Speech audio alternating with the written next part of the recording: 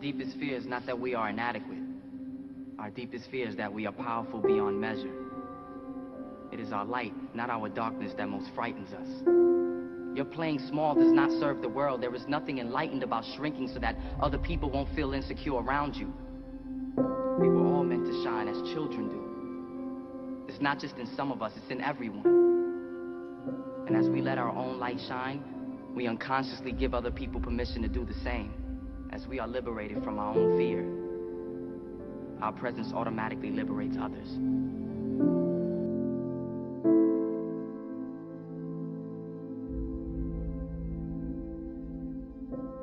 Our deepest fear is not that we are inadequate. Our deepest fear is that we are powerful beyond measure.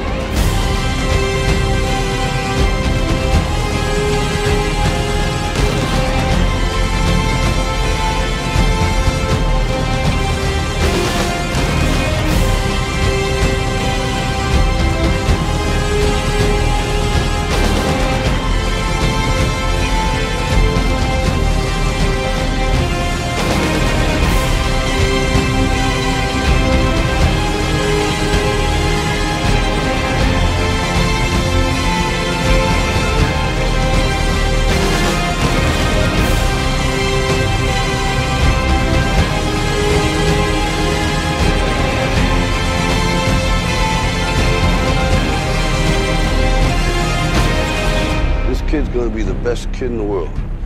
This kid's gonna be somebody better than anybody ever knew. Then the time come for you to be your own man and take on the world, and you did. But somewhere along the line, you changed. You stopped being you. You let people stick a finger in your face and tell you you're no good. And when things got hard, you started looking for something to blame, like a big shadow. Let me tell you something you already know. The world ain't all sunshine and rainbows. It's a very mean and nasty place, and I don't care how tough you are, it will beat you to your knees and keep you there permanently if you let it. You, me, or nobody is gonna hit as hard as life. But it ain't about how hard you hit. It's about how hard you can get hit and keep moving forward. How much you can take and keep moving forward. That's how winning is done.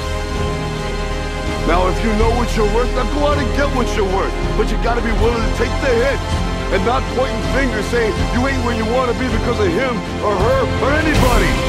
Cowards do that, and that ain't you. You're better than that.